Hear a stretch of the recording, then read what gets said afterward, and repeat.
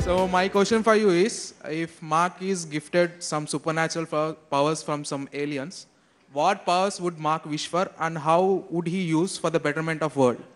One of the great things about technology is you actually can build superpowers for people in the world. And that's some of the stuff that I think is really exciting. So when I think about what we're doing with Oculus, for example, I think that what we're really enabling is people to teleport, right? You're going to be able to put on a headset and go anywhere you want in the world. You'll be able to go to places that are impossible to go to in the world. I mean, one of my favorite recent demos from Oculus is you put on the headset and you're in this room with someone else who has the headset on somewhere else that can be in a completely different place, and there's this table in front of you. Of course, it's virtual. And there's a ping pong paddle on it, and you can pick up the ping pong paddle, and you can start playing ping pong with the other person. And it just feels pretty awesome. It's like, all right, well, I might be in a completely different location from them, but we can kind of teleport and come together and have that experience. But that's only the beginning, because then where it really starts to get awesome is you can then, in that experience, you can dial up and down gravity. So you can simulate, you can turn off gravity, and you can simulate what it would be like to play ping pong with a friend in space, or underwater, or you can make it, anti-gravity. So that way, the ball floats away, and you have to hit it down in order to make it so that it doesn't go away. So, I mean, that's pretty crazy, right? And in the future, I think, not too far out, we're going to have the ability to just put on a basic headset and instantaneously go anywhere in the world that you want, and that is going to be pretty good. I'm Miriam George, Assistant Professor from CMR Institute of Technology, Bangalore. And I'd say that internet.org is actually a great initiative which provides a lot of opportunities. However, there's been a lot of discussion and talks on net neutrality and internet.org. So my question is, does internet.org support net neutrality fully, let's say 100%, without any filtering? Yeah, absolutely. So, net neutrality is an important principle, right? And we do a lot to support it, both in terms of pushing for regulation that kind of enables this, and I mean also just in our own work, building an open platform that any developer can build something for, regardless of who they are, as long as they kind of follow the basic rules of what internet.org is. So let me kind of explain and go into detail on both of these. So in terms of regulation, now I think a lot of why there's this net neutrality debate here in India and in a lot of places around the world is countries are just kind of going around and figuring out what they want their regulation to be for the internet and for net neutrality. The US, I think it was either earlier this year or last year, put in place rules that had pretty strong net neutrality regulations that we gave our support for and suggested that there were kind of very clear rules on net neutrality. That got put into place. And now, kind of following that, a lot of other countries are also figuring out exactly what rules they want, and we're generally supportive of that across the world as well. In terms of open platform, there have been a lot of stories here in India that suggest that what we're trying to do with internet.org is just have a small set of internet services that people can use and kind of somehow make it so that people can't have access to the rest. And that really couldn't be further from the truth. What we're trying to do is, we realize that the internet is expensive to provide, right? I mean, the operators all collectively spend billions, hundreds of billions of dollars on this infrastructure, and you can't just provide the whole internet for free. But what we have figured out is we can do this free basics program that make it so that any developer who meets the definition of a basic service, so not very high bandwidth, no rich videos or big file downloads, but any developer is doing something that's basically text, pretty low bandwidth, not directly cannibalizing a lot of the operator business. Anyone can kind of offer their services for free, and it will be zero rated through the free basics platform that we have. And that, I think, has been very powerful. And it provides this neutral platform where we're not being a filter on any of the content that goes into that. And I think that that's really important and really good. So, net neutrality overall, it's, this is an important topic, right? I mean, it's really important that we have regulations that prevent companies and people from doing things that are going to hurt people, right? And I think it's really clear if you look at what the regulations are trying to prohibit, where that hurts people and where it doesn't, right? So, so if you're a person, you're trying to, watch some videos on YouTube or Netflix, and an operator wants to charge you more to do that than something else, then, that's bad. I mean, that hurts people. It prevents your ability to access content. It's a violation of net neutrality, and that's the type of thing that we should have regulations that prohibit. If an operator is trying to advantage their own service, right, by making you pay more for something else, then that's the kind of thing you can see why that hurts people, and you want net neutrality regulations in place that are going to prevent that. But at the same time, it is possible to take this too far, right? And some of the people who are advocating for net neutrality regulations also advocate that you shouldn't be able to do any kind of zero rating or free services at all. But when I look at this, I see, if you have a student who is getting free access to the internet to be able to help do her homework, and she wouldn't have had access otherwise, who's getting hurt there? Right? I mean, that's good. Right? We want that. There should be more of that. If there's a fisherman in a village who now has some free access to the internet to help sell some of his fish and provide for his family, no one gets hurt by that, right? And that's good. We need to get everyone on the internet. The good news here is that around the world, all the regulations that are put in place are basically honoring this principle, right? So good net neutrality provisions, kind of blocking things that operators might do that kind of hurt people, but also prioritizing things like zero rating that are necessary for making sure that we can connect everyone to the internet. So the US regulations that I mentioned earlier, very clear on this. Very strong net neutrality provisions, completely separate in terms of how they treat zero rating and not blocking zero rating at all, right? So, and that's a country where most people have access to the internet. It's not like India where 1 billion people don't have access to the internet, and even more innovation is necessary to expand on that. I think it's just this week, the EU just released rules on net neutrality and zero rating, where again, they put in place some net neutrality rules, very clear that zero rating and things that provide some free access to the internet are kind of clear to go and are going to be regulated separately and are not prohibited by any of the net neutrality regulations. So that's my view on this. Internet.org and Facebook 100% support net neutrality. We lobby for it across the world. We build an open platform with no filtering. You guys should count on us to be supportive of that. But at the same time, I think we should all make sure that we also continue to push for access, because that is extremely important. And I'll leave you with one thought on this, which is that most of the folks who are pushing for net neutrality have access to the internet already, right? So I mean, I see these petitions going around net neutrality, and that's great, right? I mean, we need to mobilize on the internet to push for this stuff. But the people who are not yet on the internet can't sign an online petition pushing for increased access to the internet, right? Yeah, and I think that this is a really key point. I think we all have a moral responsibility to look out for people who do not have the internet and make sure that the rules that kind of benefit us and make sure that operators can't do anything that hurt us don't get twisted to hurt people who don't have a voice. So.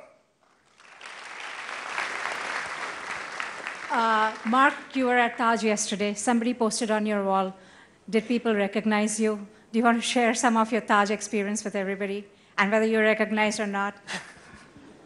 The Taj was great. I mean, it's it's one of the few places in the world that you see pictures, but then you go, and it's actually even more awesome there than any of the pictures look. There aren't a lot of places like that. And it's fitting because you travel around the world, and there are all these monuments that are built for governments, celebrating military victories or religion. And the Taj is unique because it's a monument to love. And I think that that's special. And I mean, that's a meaningful thing. So I really enjoyed it. I'm glad that I got a chance to go. Hi, I am Anand. And my question is, what was your eureka moment when you actually founded Facebook? And you are really very young, but there would be many challenges as well. But what's the main driving force which keep you not away from the track? And this is my question. A couple of you have mentioned that it's great to have me here. I feel so honored to be here, and I know that that there's even more folks who'd wanted to come here who didn't have the chance, and so next year we'll just need to do it in a stadium or something. I don't know. In terms of getting started with Facebook, here's the thing. It wasn't so long ago that I was a student and sitting in a seat in an auditorium like you guys are here today, listening to. I remember very specifically this time when Bill Gates came to talk at Harvard, and I was just like, wow, how do you do that? But the trick is that the media likes to sensationalize this as if you have some eureka moment or you are some singular person who can build something on your own, and that's just not how the world works. When I was in school, I built a lot of stuff that I just liked building. There was not a single moment when I had some revelation that Facebook was going to be awesome. That's not maybe how the media or movies or whatever would like to portray things. It's much less exciting. But the reality is, I think most services in the world that reach the scale that Facebook has, you start off building something that you care about, and you don't necessarily think it's going to be that big. I didn't. I built Facebook, the first version of Facebook, for my college community because I wanted to be able to connect with the people at my school. And I remember very clearly talking to my friends at the time and saying, how cool is it that we have built this community for our school? One day it's going to be awesome when somebody else builds this for the world because something like this needs to exist for the world. But it didn't even occur to me that my friends and I might be able to play a role in doing that, right? Because we were college students, right? I mean, we didn't have any engineers to work with or servers or resources or anything like that. And there were these huge companies that deliver products for hundreds of millions of people, right? I always assumed that it was going to be like Microsoft or Google or someone would build this for the world. And what basically just happened is at each step along the way, we just kind of kept doing the next thing and growing from there. And there were teams inside these other companies that thought social media was important and were working on it. But there were all these different memes and narratives in the world. People would say, oh, well, this is just a fad. People are going to use it, but then they're going to stop. So, so a lot of the teams who were working on didn't take it that seriously, or the higher ups in those companies didn't care, so they didn't get resources, and we just kept going and going. And then people would say, all right, fine. So maybe people are using it, but it's never going to make any money, right? I mean, social media doesn't make any money. And we just kind of kept going and going, and then pretty soon we had a service that was bigger than any of these other ones, and that kind of is how we are here where we are. There's no magic, and it's and I really think it's you guys are at one of the best technical institutes in the world. One of the things that always struck me, it's when I was in school and studying computer science, I always wondered whether it was the real thing, right? Is this all right, I'm learning programming, but is this the programming that you really need to be able to build whatever you want in the world? And it turns out the answer to that is absolutely yes. Right? The stuff that you're learning here is are absolutely the skills that you need to build anything that you want. And a lot of times I think people just get afraid because often your dream is it seems like it's so so far off. But if you just kind of focus on building stuff that you think is good and you keep on going at each step along the way and don't let people deter you from that, and you just really care about what you're doing and kind of don't give up at each step along the way, then I think that's how you build something good. Okay, we have another student question here. Ayush. Hi, Mark. I'm Ayush. I'm a second year undergrad in computer science here at IIT Delhi itself. So my question is, considering the startup buzz everywhere, so everyone comes up with a random app or website idea and considers himself as the next big thing. So what according to you is are the elements of an ideal startup? So there's this big culture that I've seen of people who decide that they want to start a company before they actually know what they're doing. And to me,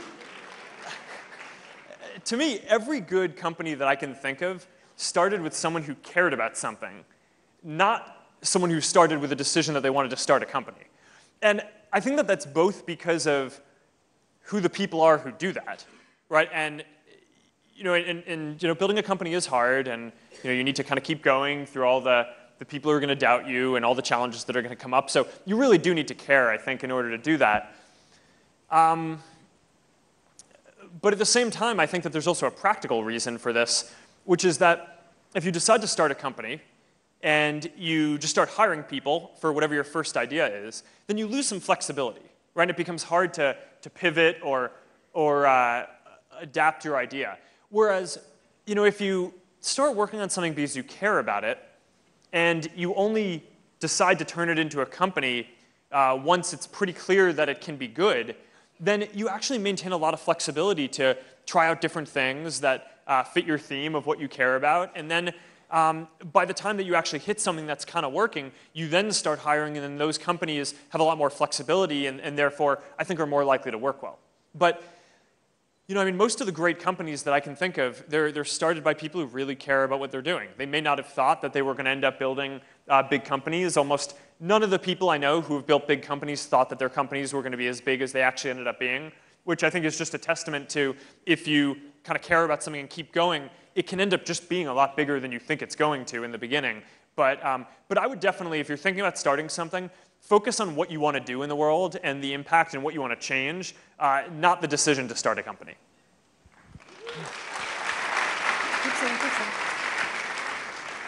We have our next student question here. Namaste, Mark. So I'm Roshi Raina from IIT Delhi itself. And my question is that there comes a time in every student's life when he or she is completely demotivated. And at that time, soothing words from well-wishers and friends, they seem completely empty. So you must have faced such kind of situation in your life, maybe more than once. So if you would like to share an anecdote and suggest what should be done during those times? Yes. Throughout building Facebook, there have been lots of challenges, and there are all these times where in anything you do where you're really going to be pushed and you feel like you want to give up or something like that. And this gets back to, I was talking a second ago about how I think the media, there's a little bit of this cultural bias towards thinking that one person does this, right? People say that I built Facebook or Steve Jobs built Apple or whatever, but that's really not true, right? We're people, we helped, but there were thousands and thousands of other people involved in building these things. And the reality is that as strong as any one individual is, no one person can deal with all the challenges that are going to get thrown at them in anything that you do. And one of the ways that I think we maintain resilience is by having co-founders and partners who complement our strengths and fortify our weaknesses and can kind of encourage us and give us a push to keep going when things are tough. And there's actually a lot of data on this that suggests that companies that get started with more co-founders are more likely to be successful. And it isn't quite clear exactly from that data why that's the case, although it is very clear in terms of the outcome for the startups that it is the case. But I would guess that the reason why that's the case is because of this resilience point, where people who start something by themselves, I just think there's no way that any one person can overcome all of the different things that you need to do to build a startup or take on any kind of other project in the world. But if you have 2 or 3 or 4 partners, then I don't know. I mean, maybe over time, one of them doesn't like it and drops out, but you still have enough strength on the team to power through all the challenges that you have, and that's kind of how you go. And you know, at Facebook today, one of the things that I always find a little bit funny is, again, that so much attention is placed on me as the person running the company, whereas I think, you know, people like Cheryl, who really, you know, is my partner running the whole business, or, you know, folks like Chris Cox, who run a huge amount of our product, or Mike Schrepfer, who's our chief technology officer and kind of make sure that a ton of what we're doing works, or Jay Parikh, who, you know, runs all of our global infrastructure and all the data centers around the world. We couldn't make Facebook work without those people. Right, and there were really hard days where I'm not sure what to do next, and they keep me going. We have one more student question here. Hi, Mark. I'm Saransh Goyal. I'm computer science student at IIT.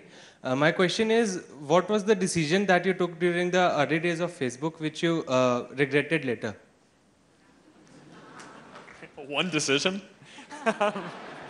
Let me frame this a little differently. So, no matter what you do, you're going to make a ton of mistakes, right? And I made every mistake I think you can probably make. I mean, mistakes in how to set up the company, mistakes in hiring, product mistakes, technical mistakes, anything you can kind of think about doing wrong.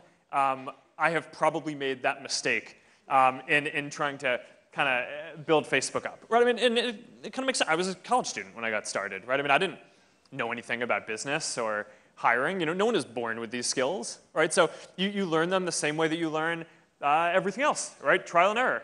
You do it. You don't be too afraid to make mistakes, and you do make mistakes, and you recover and you keep going. The thing that I think is really what you should focus on is not what is the mistake that you should avoid, but instead, if you do something good, you get the strength to power through a lot of mistakes, right? And the reason why Facebook exists today and is serving a community of, you know, more than 1.5 billion people is not because we didn't make mistakes. It's because we're helping people with something that's very important in their lives, right? Every person wants to stay connected with their friends and family. And if you're doing something that's very important and valuable to people, then they'll forgive you if you make some mistakes along the way. And you know, that's important because we're all human, all right? And you know, no one's perfect, and we've made a lot of mistakes, and we will continue because you know, I still have a lot to learn, right, on this journey. There's a lot of new stuff that we're trying to do and trying to help improve in the world. So I think that that's what you want to focus on, is not what are the mistakes that you don't want to make, but just do as much good as you can.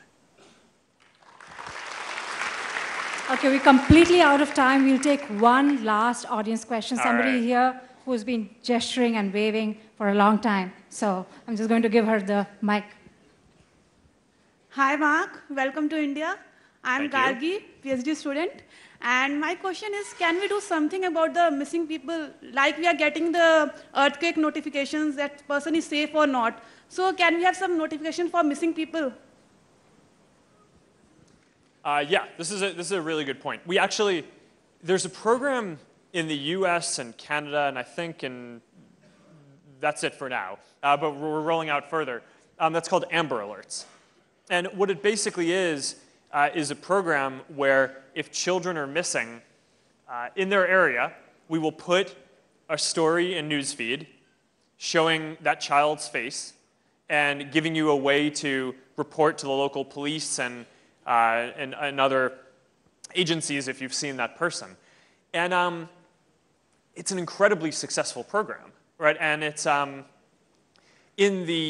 think we've launched it less than a year ago. I think it was January of this year we started rolling this out in the US. And already, at least one child has been found through the program on Facebook. I mean, basically, you know, someone saw the photo in newsfeed, saw the Amber Alert, and then realized that one of the kids who was around them was this kid who was missing and reported to the police, and the child was recovered and brought home safely. And we need to work with governments and folks in countries all over the world to bring this out to more places, but absolutely, I think, is the answer to your question. I think when you have a community of 1.5 billion people, I think you have a responsibility to help people coordinate to do awesome things in the world. And whether that's coordinating for relief efforts, like for example, our community helped raise, I think it was $17 million for the earthquake relief effort in Nepal, or the community safety check effort that we have to make sure that everyone knows each other is safe, or the organ donation work that we do to make it so that people can mark that they want to be an organ donor, so that way more people can have access to the organ transplants that they need. This is all stuff that I think we want to do, and that's really important, and that I think our community wants to be a part of, and that we're looking forward to doing over the coming years. So thank you. Thank you guys so much.